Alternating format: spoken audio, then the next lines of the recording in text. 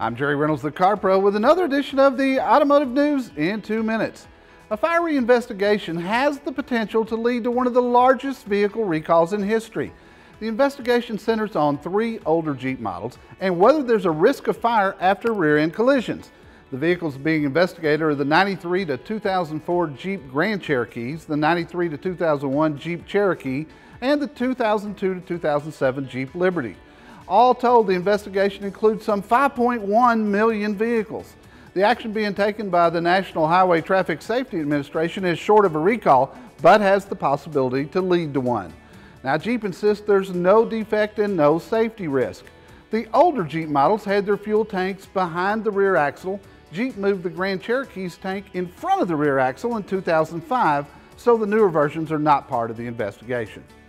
Well, in fact, the only thing you're going to want to watch out for with this new Jeep Grand Cherokee SRT8 is a speeding ticket.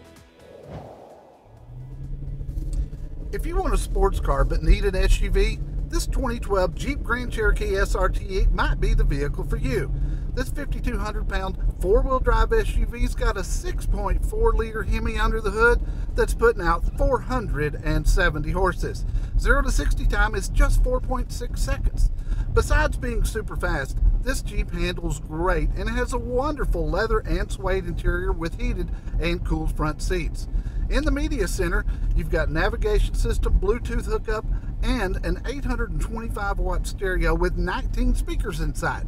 This model also has a DVD player with wireless headphones and a rear view camera.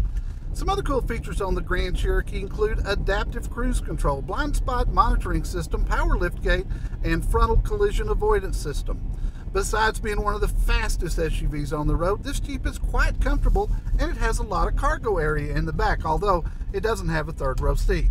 As equipped, this Jeep has an MSRP of a little over $65,000, but this could be the answer for couples who need an SUV during the week but want a performance vehicle on the weekend. It rivals the performance of the Porsche Cayenne and the BMW X5. Let's just say it'll pass everything on the road except a gas station. Gas mileage on this beast is 12 in the city, 18 on the highway, but honestly, to get those kind of numbers, you won't be driving this vehicle the way it's supposed to be driven.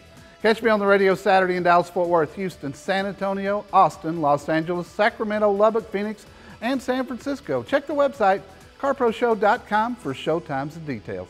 I'm Jerry the Car Pro. Have a great week.